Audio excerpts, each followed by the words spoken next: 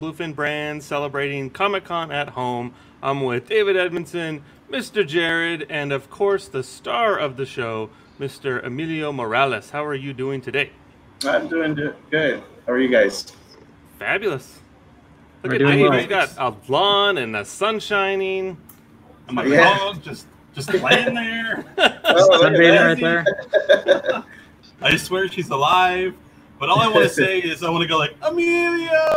Yeah. Oh man, that was high school all over again. United the Roxbury fans out Oh there. my god, the next day, man, I heard it from the hallways and hallways. Emilio! And Well, I'm 20 years sorry. later. Yeah. It'll not be the last time I do it. It'll never go away. Oh man, sometimes when we're in San Diego or New York, Emilio!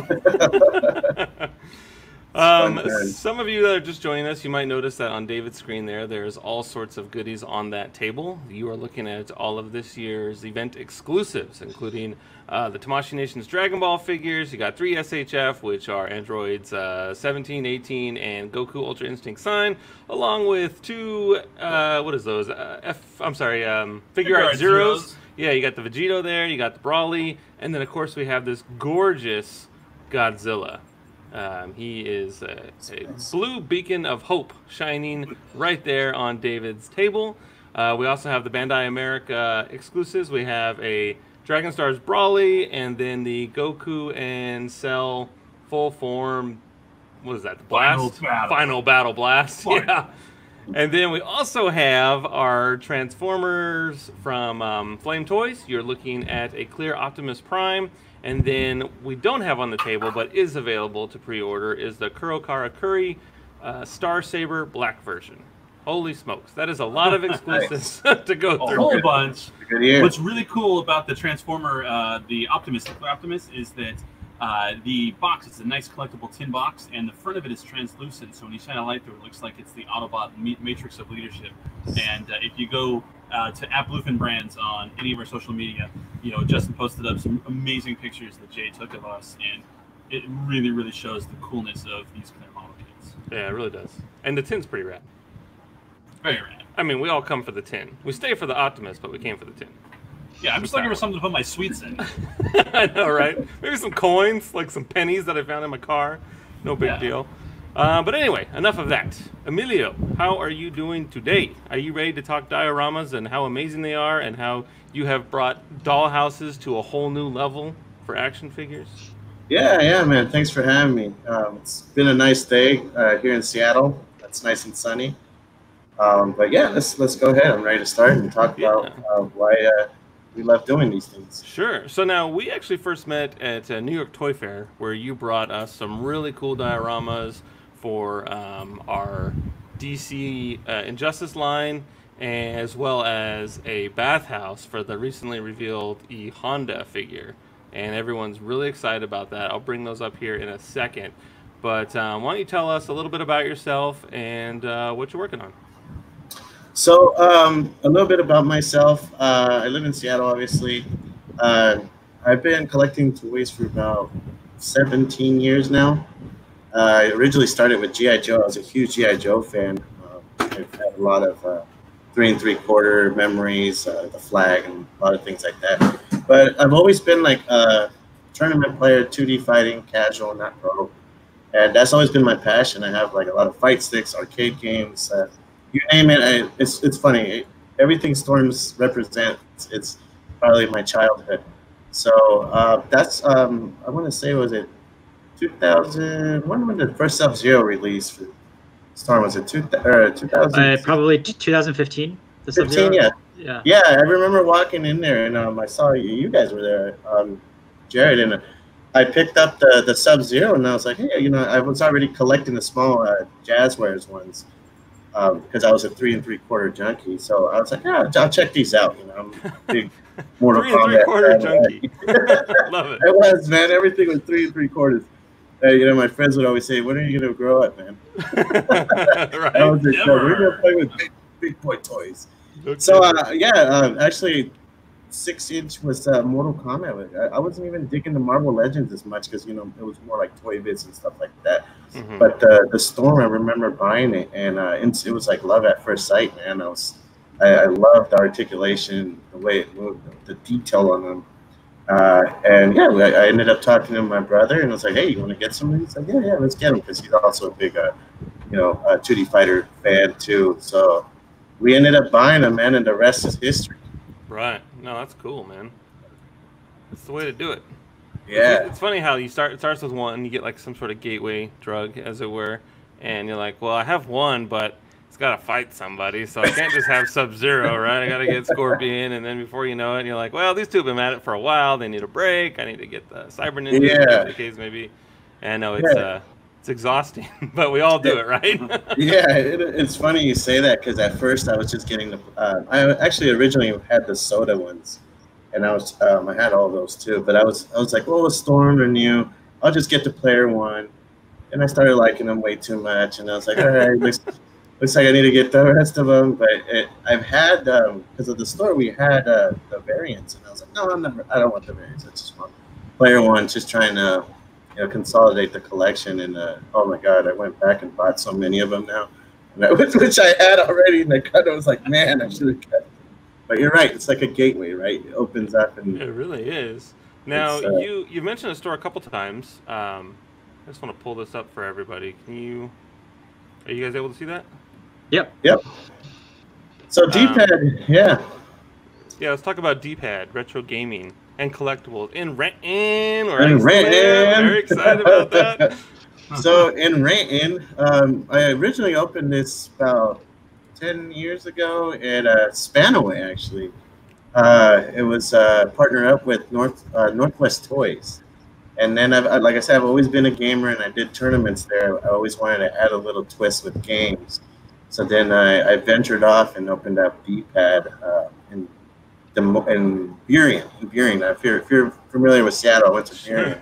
Sure. Then from Burien, I went to Des Moines, and Des Moines to Renton. And yeah, we've been in Renton for a long time now, and it's been a ride. Now it's owned by my brother. I actually stepped down to run conventions and do events coordinating. So he handles the whole store, and I just visit him when Storm, shipments go in. And I just picture like Stewie beating up Brian, and he's like, "Where's my money, man? Where's my money? Just go in on the weekend and get your money." I get my fix. That's so funny because that's probably the best way to explain it. So like, he'll text me, he's like, "Hey, the NECA truck's on the way, or the Storm truck's almost here," and I'm like, "Ah!" I go visit him. That's right. So if you're at what? Oh, go ahead. I was gonna say. So at what point did you realize that you just had way too much space with just the figures, and you needed to make bigger things to put the figures in? And what is storage like at your place with all the dioramas? For the dioramas is actually luckily now we can make them where we can piece them, right? Before you get little pieces here, and they're easy to store. You can put them in a tote box or put them away nicely and break them down. But yeah, they take a lot of room, and that was one of the things that I was like, wow, these are big. There's got to be different ways to store these. That's the problem, right? The Earth is only so big, so real estate's always going to be an issue. Yeah, that's always been an issue.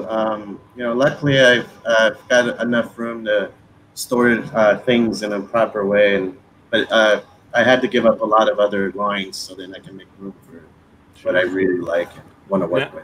Are you able to repurpose some of the other ones that you use? Like, well, this wall doesn't work anymore, but I can use it for this, and just kind of it's funny. So it's funny you say that because in the beginning, when dioramas were starting to become very popular, it was a very basic like alley or warehouse. I can show you like a basic one that I did, and it's just the basic walls, the basic garage here. So these are universal, right? Any figure can go there, and as long as it's just not, you don't have Hell Hydra here, because then you'll be like, wait, you can't put a piece of that there. But, or can you? Or can you, right? My G.I. Joes used to fight He-Man on a regular basis. You know what? My Chuck Norris was, when I was little, I had that little Chuck Norris too. Yeah, totally. He was mobbing around with everybody, Optimus Prime and everything. So No, yeah, that was the original how people used to start doing them with like alleys or you know local things that you would see in life, Right. right? Where we go strike a pose or something. So Right. You gotta recreate the seedy underbelly of yeah, downtown, as it were. yeah. So yes, you can reuse them. You can use the you make them with magnets, so it's easy to put together, and then you can just use them, reuse them and stuff. Sure. Cool. Now, if you were to lean to your left, it looks like there's 1,000 boxes behind you, uh, and I would just love for people to see My these. left. All right, there we go. Look at all those boxes back there. That's a lot of storm action, man. Yeah, That's a dedicated Storm fan right there. I am. What can you say? I love them. They're fun, man. They're great figures. They're the detail, the posability, and the amount of things you can do. And I think you're going back to the same question you just said, making a diorama that's useful. With these lines, we wanted to take it to a next level with Daniel, from Legendary Dials. I know you've seen his work too. We just wanted to do a stage, right? Because what really makes the character pop out more than just like an alley or a building? And we started talking, and he's like, "Dude, let's replicate the stages." So we started working together, and obviously the work that was in New York was all Daniel's, and he just kills it. He knows how to replicate the exact level, and I think when we started posting it on groups and forums, it just turned the whole hype around. And now you see people using 3D printers, and we'll get to that later. But I think people just appreciate the figure more because you can actually see the fatalities or picture all the realness and the actual action figure, right? Kind of like a video game coming to real life. Trying to make this diorama show, but it's like freaking out. Yeah, I remember Jared, he had told us, he's like, "Oh yeah, we got some cool dioramas coming for New York Toy Fair this year." And I'm like, "Oh yeah, it'll be fine, blah, blah, blah." And all of a sudden they showed up, and I'm like, "Holy smokes, these are Right. incredible." It was just a shame that E-Honda wasn't ready to be shown off so people could see the bathhouse in person, because it really, really brought it out. And yeah, it was great, great just seeing just how much it brings. Our previous stream, we talked to D Amazing about figure posing and photography, and he was real big on he was huge on trying to do as much in camera as possible, without having to rely on editing it after the fact, and just the visceral feel of like the practical effects, the practicality of the setting, and I'd be interested to see do you like to take photos, or are you more I build the dioramas for other people to take the photos? And if you do, have you noticed a vast increase in the quality of your photos, putting them in these great settings? Yeah, actually, I started taking photos. I follow a lot of the great guys like D and other people too. There's people in the groups that are just awesome that are taking photos, and yes, it encourages me to do it. And I'm taking a route right now. I'm still experimenting, but I'm taking like the natural light. I haven't used Photoshop. I do know how to use Photoshop, but I haven't. And you can kind of check them out if you go on my Instagram. Again, I'm building it, so it's not that big. It's on hip too. And you can see some of the lightings that I've been using, just natural light outside, or because I haven't gotten a 3D printer yet, I use natural props that I find. So this is right here. I'm getting ready to do a Sagat stage for Thailand. So I try to use everything I can and creating props and also the outside atmosphere. Emilio, what goes into like when you're studying the diorama, when you're creating them? Do you like study the maps or the stages, and what goes into that? Like in terms of like finding out the details for the stages. I've been playing these games for so long that you can kind of see it, right? For example, when I went to Michael's, a craft store, I walk around and I'll see like a statue, and I'll think, hey, I know where I can use this. This is like from Sagat stage, or this guy right here. That I'm gonna kind of blend in with the prop there, and just kind of do like a like a temple base fighting. So yeah, I know you study them, and then you figure out in your brain how to kind of create it. And luckily, these are I think the original way everybody really uses these thick foams. I started using a little bit thinner, just so I can create more detail and manipulate the board a little bit more, and not carve so much with the thick foam. Nice. I know, like, every time I walked into like a Pier 1 Imports, I'd see like a fountain or something. I'd be like, I got a toy that would look pretty good next to that silly fountain. Stuff like that. So I totally get it what you mean when you walk into a store and you're like, oh man, I'm totally getting that. Not for what it's supposed to be for, but for my toy. Right. You'll be surprised, man. I mean, it's as simple as finding slime, right?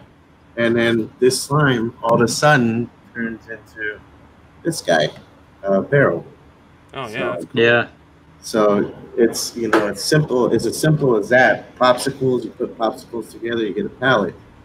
Do they have jokes on the palette? What's that? I said popsicle sticks usually have jokes. Are there jokes on your palettes? That's funny. Daniel started doing little Easter eggs. So yeah, eventually there'll be something funny. You just put on there that only you know, or if you ever give it to someone right when they find it, you'll see funny little Easter eggs like that. Oh, nice. Yeah. Perfect. Yeah. No, that's great. Now, a lot of people, when they start something, they just have to finish it. Do you start like a project at like 11 o'clock at night, and then before you know it, it's like 5 in the morning, or are you able to discipline yourself and like step away for a second? It depends on your amount of skill. Sometimes when it's your first time, you have to step away, because if you just keep going at it, you'll make mistakes or you'll get frustrated. But if you've done it repetitively, you can do it in your sleep. Then you do something the night before big stream, and here you go, so you can show it off. So I did this yesterday for just to mess around, and a lot of people want to see you with a garbage can, dumpster. Sure, So. That's cool. No, that's awesome. I was going to ask, Emilio, do you do any kind of sculpting as well to incorporate into them, or is it mostly just like foam and materials? Oh yeah, there's some sculpting involved. There's amazing people out there that I learned off. They were sculpting 3 3/4, which I think it's incredibly hard because they're so small, right? But yeah, I've been doing some sculpting that I add on to the areas. I've been wanting to get really more into it that way, but that way I can get like fine detail on like things like this, and you can add on to it if it's not accurate enough for the stage. And what kind of putty do you use? Putty, like I just regular putty that I find at the store. I'm not, like I said, I'm not really into that yet. So I just started experimenting, and so Gotcha. I don't know which one. Do you have a secret room in your house, like in Beetlejuice up in the attic, where there's a full-blown replica of like the city that they live in? Are you close to that yet? No, not yet, but I have seen that, man. This guy that has a whole city of buildings, and it's actually pretty neat. And then he has the extreme dials too, as like a mini city. I don't have that yet. I don't. You'll get there. You'll get there. Yeah, I mean, I think in order to have that, you have to have a whole separate room, right? And then sure, for your figures and stuff like that. But I could probably create something. Now, like when we do like these reveals, like how we just had the Motaro reveal and E Honda and Dimitri from Darkstalkers, when you see reveals like that, do you immediately start thinking like, oh man, I have this and this and this, so I can recreate that stage for that character? I can't wait to get my hands on it, kind of thing. Yeah. I mean, like I said, it all comes with the passion you have for the background of these figures, right? A lot of people jump into it and they're like, oh, I play Mortal Kombat here and there. So they fall in love because of their childhood or how the experience they have. And then there's other people that are super passionate about it and like did tournaments and do whatever. So yeah, as soon as I see like a figure, automatically I'm just like, oh, this would look good in this stage with Morgan or something like that. So yeah, immediately when I saw Motaro, I called Daniel. I was like, dude, we got to do the lair. Sure. And like the accessories that come with the figures these days, it really brings it to another level, right? So like with Mataro, where he's got like that bloody skeleton. When I first saw that, like I immediately like texted Jared, like, does it come with this bloody skeleton? Is that real? No way, this is a thing. So I mean, I think accessories also, just like your dioramas, amplify the whole figure, and then like with Tamashi, with the different faces that you can put on them, and the different hands, expressions, all that stuff. It takes it to a whole new level. It's incredible to see that sort of thing happen. It does, man. Those skeletons right now are fire. Everybody loves those skeletons. I mean, I used one of them and did the scorpion burning fatality, and people were just like, God, I need more. I should have bought more. Totally. But they're great. I can't wait to see when I saw those ones. I was like, oh man, I need those too. No, do you have a particular diorama that you're most proud of, or something where like, yeah, I nailed this one? Yeah. I mean, there's, I think it's all any of the stage ones we worked on. They're just because we're so passionate about the game, right? So if you see the pit was very complicated, is what Daniel would say, because we still, even though it's finished, we still feel like we have to have like a background, right? Because then there's the witch that flies over, and then you get the whole scenery. So even if you do have that stage set up with the guys, it still feels like, okay, we got to put more into it. But that was a big accomplishment. The Deadpool was very impressive because I think we encouraged a lot of people to push themselves and kind of replicate it and redo it. And there's some members of the group that did better. I was blown away. I was just like, wow. And it makes me happy because I feel like we started something that a lot of people are excited for. And instead of, seeing someone that's better than you, you just get excited because you're like, man, that's just awesome. And then you learn from it and you want to just do something better. Right. Or yeah, inspired. Not just saying technically better, right? It just inspires you just to keep going, and that you're touching the community for everyone to do it, right? Not just one person, but everybody's participating or wanting to do something fun. Sure. What is like, since you can find parts at various places, what kind of cost do you usually look at into building these things? So the best way I can put this is like, and it's funny because a lot of people ask me this question, and I'm like, it's kind of like when you own a car, man. Like, you go to the mechanic and you're like, get that quote, and you're like, I can do it cheaper than that. So then you go and you do your research, and of course there's a lot of great people out there that are better than me, and they have YouTube tutorials, and you just learn. You go out there, and the cost, you figure out that the cost of material is not that much. You can create something really nice. Like, for example, this dumpster here will probably cost about $5.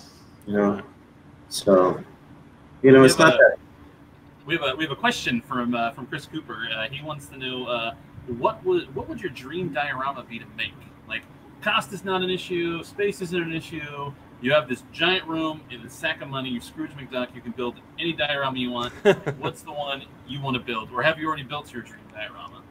So it's funny. I'm gonna go off topic for this one because that's what got me into dioramas a long time ago. DreamWorks made a G.I. Joe cave headquarters, and it was so detailed. I was so new to this. It blew my mind, and I couldn't understand how he did this. But it was like an underground layer with the cave, and then up on the top, it was hidden like Arkham regular town. But if my dream diorama would probably be doing something like that for a Cobra base, only because I've been a huge G.I. Joe fan, even though I got out of 3 3/4, and then I thought I was safe, and then the 6-inch came, so I'm kind of like, oh man, I got sucked back in. But that would be my my dream diorama, something G.I. Joe related. You got to rebuild the aircraft carrier, the USS Flag. Oh man, so there's a picture in my Facebook. My son wanted that on the water, and I'm like, does it float? And he goes, make it float. So I ended up getting an air mattress, and I put it on the air mattress, and it was floating. Oh, that's rad. Yeah, Toku Texas Cosplay. He says that he has a miniature scale city diorama for his kaiju, giant robots, and Ultraman. And I have to see this, so definitely tweet that at Bluefin Brands so that we can see your dioramas sure. and anyone else who has some. Definitely. In fact, I'll pull it up in case he does it right away. Nice. So, what is something that you would give to like someone who's like, I would like to take my figures to the next level, and I'd love to, build something. Obviously, I'll have to start out small. What's some advice that you would give to would-be diorama builders? Thankfully, there's a lot of YouTube tutorials right now, and it will save you a lot of headache and a lot of frustration. There's some good tutorials out there that you can check out on how to make a dumpster, how to make barrels, and it's a lot easier now with all the internet access that we have than 5-10 years ago, right?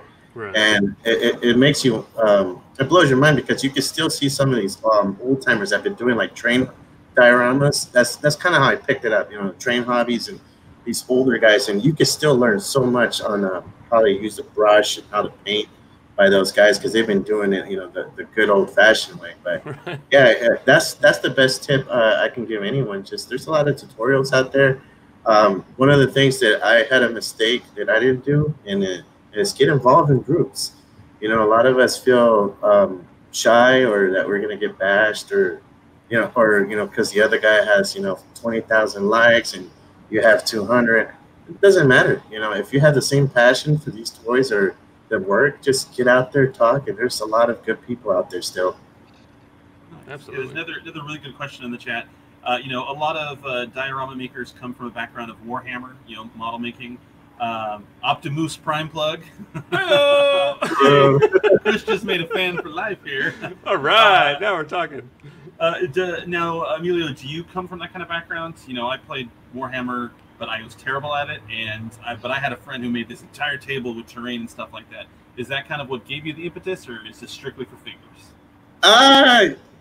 Dude, it's funny. I have a background in a lot of stuff. I did drywall. I'm a tech guy now. I do IT, but I did drywall and, did a bunch of construction. And I think that, when you start putting things together and you have a drive, you know how to measure and use power tools. It's a lot of help. But I think the first thing I really started to do, it's funny, I started modding Nerf guns. Nice. That was and then I started, when you start having passion for figures and they don't make what you want and you're impatient, you start customizing, right? So I started customizing G.I. Joes and doing kick bashes and things like that. And then eventually I was like taking pictures. I was like, I think I need something else. Like I started seeing other people with backgrounds and effects. And that's how I evolved to that. But you really don't need to, like I said, if you can follow directions and see YouTube, you don't need, you can learn everything. Right. As long as you have a passion for it. Right, and there's no time limit. You can take all the time you want. It's up to you to hone your craft. A lot of people, like me, I get something, I have to build it right away, and then I don't know what else to do with it. Whereas I could have been done. I did in like an hour. When some people might have taken like 2 days and made it look amazing, and mine looks like a 2-year-old made it. I'm like, whatever, man, it's finished. Right, and then you got the well-gifted people, right? It takes them like 30 minutes, and you're like, oh, I know. Like David Clark, he's our ultimate builder. He builds things like so fast with his eyes closed, and his models look amazing. And then mine is like ready to fall apart. It's got like a piece of cardboard underneath it to keep it holding and standing together. So I mean, you really got to take your time and enjoy yourself while you're doing these things. I think the last model I built was probably one of those lowriders that hopped. Oh, nice. back in the day, man. And I had super glue all over my hands, and I was like, never again. That's the thing about our models. No glue, no paint. Easy. Emilio, sorry, you mentioned earlier power tools. What other kind of tools would like a beginner need? Oh. Like I guess like an X-Acto knife, blades. Yeah, X-Acto knife, blade. Let me see if I have something here laying around. Do you have a tool belt? Do you walk into a room with your shirt off like Ninja Toolman Taylor? You're gonna laugh because a lot of the tools are like lady stuff, like sure, brushes. Yeah, you gotta get the details, right? Gotta get the details, yeah. So Yeah, you could get some brushes. So for a beginner, if you really like, for example, here, and I knew this question was going to come up. So if you want to make this here, right here, this garbage can, right, you still have to get the top, and then I still have to have like uh, a straw. A straw does the handles, and then I still have to make the top. But if you want to make this, so you can see this, you just cut it with an X-Acto knife, and I could do a tutorial too. And there's plenty of tutorials out there.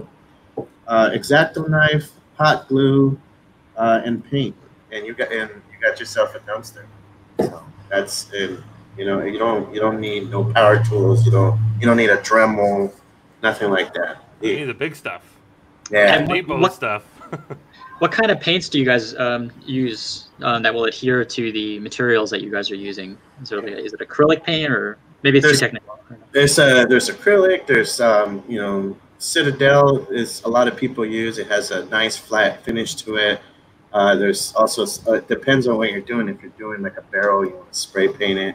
But it all comes in technique, right? I can get really technical in technique. There's people that when you want to do the effects, like it's rusty, you can put like hairspray so it holds on to the paint, and you can kind of it's. I mean, I can go forever on details and tips and stuff, but yeah, I mean, to make something simple, it doesn't take that long, and you don't have to go out and buy like $200 worth of tools. You can actually spend probably about $20, and if you're really on the budget, you can go to a dollar store and find a lot of things like popsicle sticks to do pallets and things like that. So that's just no people. fun. You didn't even eat popsicle sticks.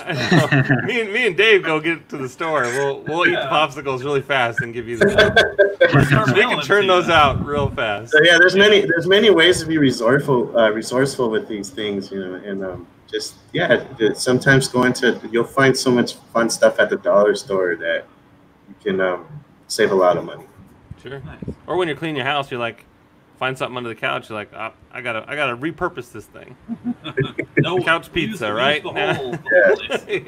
Yeah, I know that for the diorama that at New York Toy Fair for the Motaro one, I believe you used like pebbles or something, and there was like a really clear glaze over it. That was yeah. To get the glaze, you use a lot of the hot glue. And what I learned is also a lot of people use hot glue. Like you'll get like a small, you know, it's so funny the things we use, man. Those little twist ties that you find at the produce sections to twist off your produce. All right, you just use that and you fill it up with hot glue. And that kind of, because it's a twisty, it could be like a web or effects or, you know, whatever you want. It's funny. Nice. Yeah, I think I have some photos of that. But while you're pulling it up, Jared, as you know, the brand manager for Storm, you know, what is, you know, I'm assuming you see these photos with these great dioramas, and it just makes the brand look so much better. You know, what excites you about, you know, dioramas and people, you know, taking these figures in like a totally different direction than you would expect? You know, most people, I got my thing, I got maybe a little bit of a background, I take a picture, you know, to where, you know, we got a whole diorama set up here that's got to add, you know, significant value to you as brand manager. Yeah, I think it really lends to the overall atmosphere of the IP that's at hand. So, for instance, like we're looking at the Mortal Kombat one right now, you could just do, you know, acrylic risers, you know, in a display case and to show them off. But by having a diorama, I think it really amps up the excitement for the figures. It really puts the figure in a light that people, you know, are familiar with. You know, nostalgia is a huge thing. So people know these stages. So when they see these figures in these stages, like, well, wow, I remember when he did this move. Oh, does the figure have this accessory to replicate that move? Oh, it does? Oh, wow. Okay, I got to get it now. So, yeah, I really think that having the dioramas coupled with the figures, it's just, you know, you can't be beat, basically. Yeah, definitely. It brings a hype. And you know, I'm going to add on to you said, you're right. It's that nostalgia when, for example, the Deadpool, right? When you hold the two buttons and that's what you wanted to do. You wanted to hit that character inside the acid. So when you see that, you're just like, man, I need these figures. And then it comes with demand, right? If a lot of people like to display in glass cases, and they're like, wow, I need a background like that.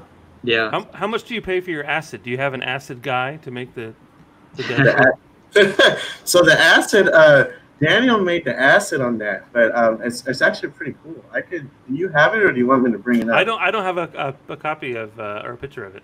Okay, well, let me grab it. It's just right behind me. Wait a second.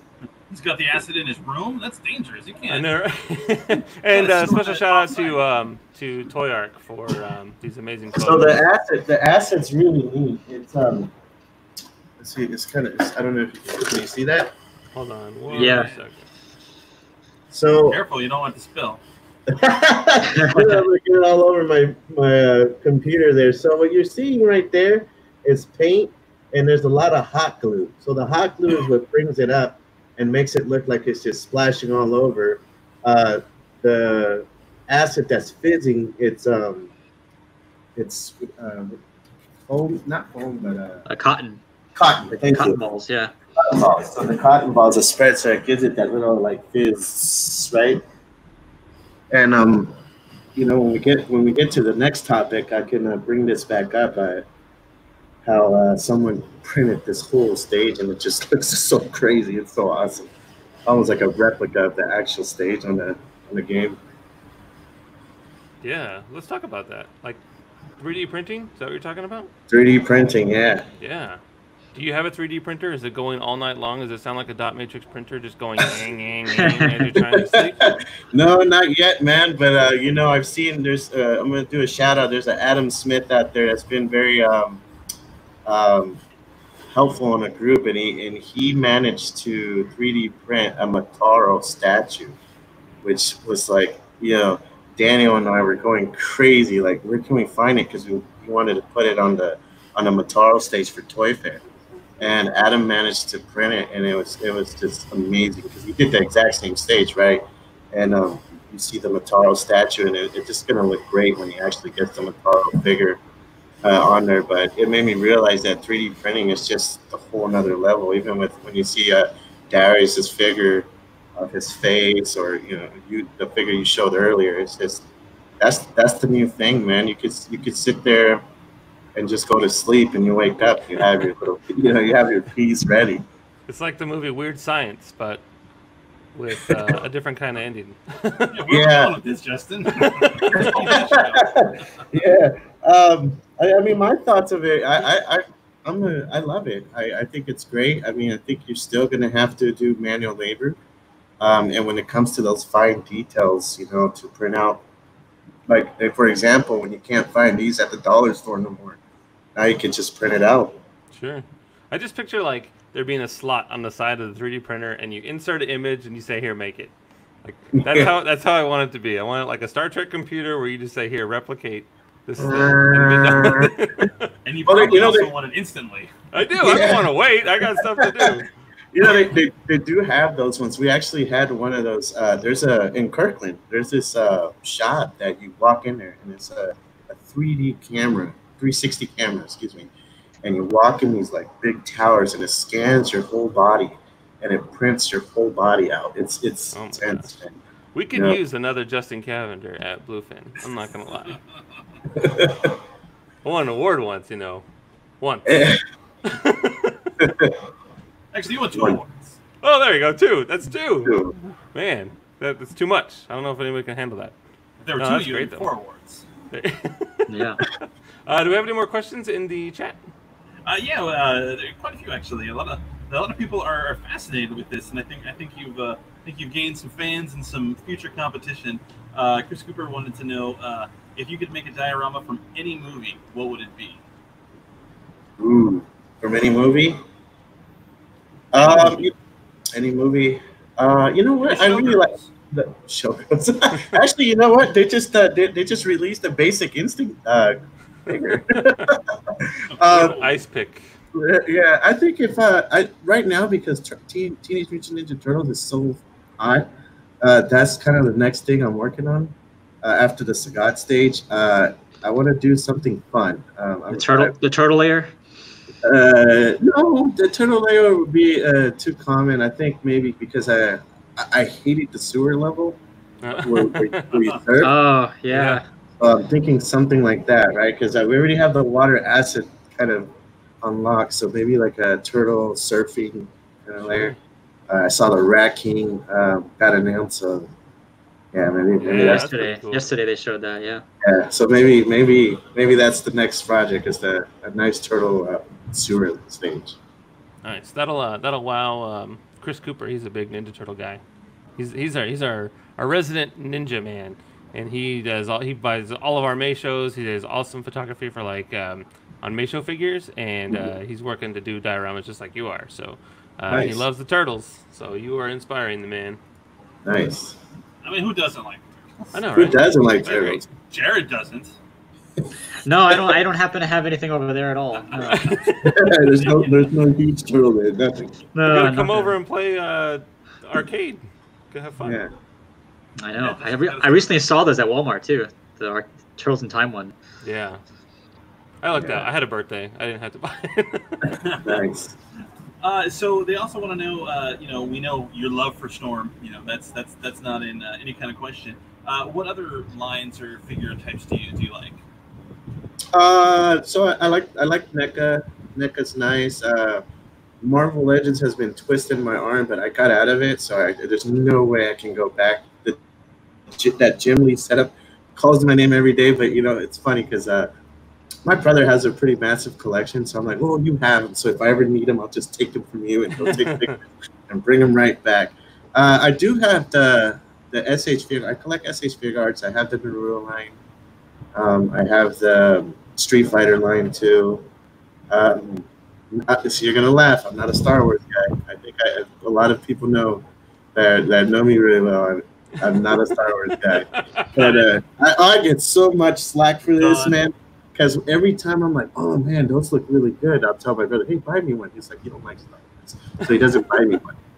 And I'm like, I like the Mandalorians. He's like, no, you're not getting it. And I'm like, okay. So I think he's just saving me. But yeah, no, Black Series is nice.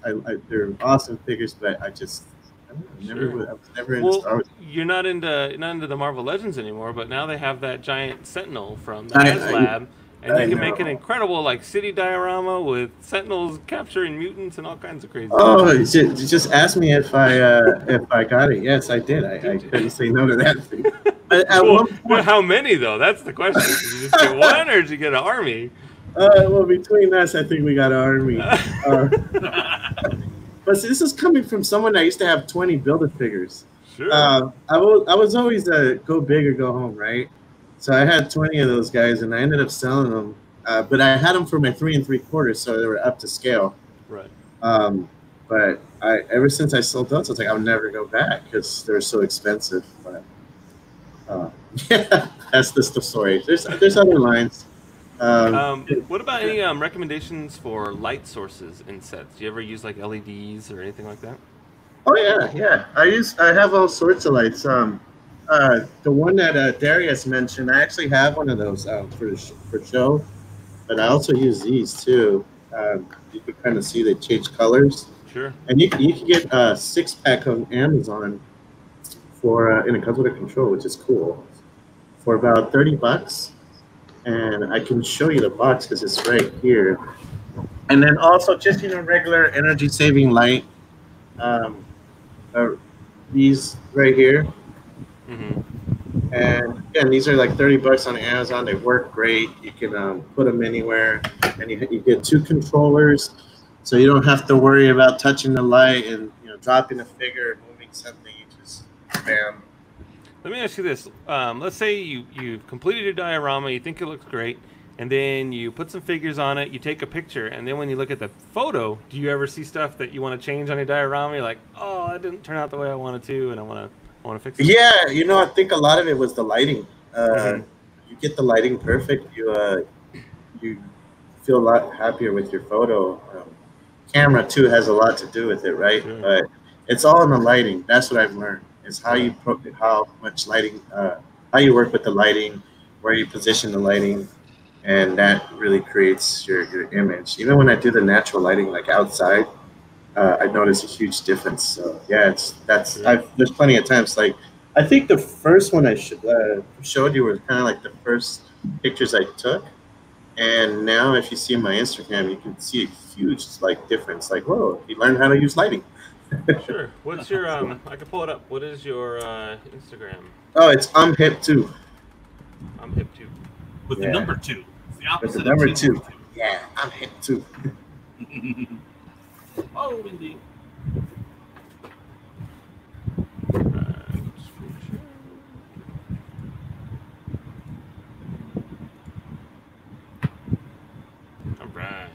So yeah, you can kind of see there. The lighting has adjusted a lot better. I got better with my camera shots, and as you go lower, you'll see what I'm talking about. More blurry bits, and some of them is personal me goofing around. Yeah, who's that figure in the middle there? Oh man, isn't it crazy how large Goro and Bane are? Yeah, They're ginormous. yeah. Too. God, that Sub-Zero. So I love that sub, man. Right, no, he's great, So and he came awesome. with the head and spine too, which was yeah. awesome. That Bane is nice too. And then that's me checking out the. I used some of the. It was Extreme Dials. Extreme Dials. I like them. If you're really good with the camera, sometimes you can, a lot of people blur out the things. And yeah, so right under there, you can kind of see how the lighting, I'm starting to get used to it and figure things out. You can see it's still kind of dark. Mm-hmm. And then on the one on top, on the bottom of this one, right there, you'll definitely see it. I'm like learning. That's how it's too dark. The newest ones I just started are all on the top. Right. We got a couple questions about scaling and like kind of cheating scale or force perspective. Do you have any tips for that? The example in here was making the NECA Godzilla or the Monster Arts Godzilla. It could be either. How do you work for as far as scaling goes? Is it just an art form you kind of eyeball it, or do you go to the TV and you measure it? Oh, the scaling. So let's see. What is that? The question is, when I take a photo, how do I scale it? Or can you repeat the question? Kind of the diorama. So a lot of the dioramas we saw were for like the 6-inch figures, and so those are you kind of looks like you've mastered that scale. Have you done any kind of like scaling with like things like Monster Arts or any kind of larger scale figures? No, I haven't. I haven't done anything like that. I've been wanting to, for Gundam and stuff like that. I think that's just a large. You have to go a larger size, and at that point, it's really room, right? It's how much. With Godzilla, you can have smaller dioramas because Godzilla's huge, so it's more like he's stomping on the city versus. Okay, yeah, okay. I understand the question. No, I haven't, but I imagine it'd be a little bit difficult because you have to have. I actually have one. It's a magnifying glass you just kind of clamp on, and I tend to use that a lot so I can get into the detail. I haven't tried that. I don't have any of those figures, but it would be fun to do it. To try it and see how it goes. I've seen it when you guys have it, or there's a guy in Chinatown that does a lot of those things. If you need me to replicate my Godzilla stomping, I can do that. But when I used to customize the 3 3/4, I would use the magnifying glass, and it's easier to get more detail when you can see. But I haven't tried those yet. You need those jeweler goggles with like the 18 different lenses that get closer and closer and closer. Yeah, and again on those, to shop around because there's certain places that would have them for $80, the exact same thing. You go somewhere else, it's like 20. You're just like, shh. Yeah, you look like a scouter kind of, Yeah, totally. Oh, that's great. Well, cool, man. Is there anything that you wanna plug? Let's mention your store again.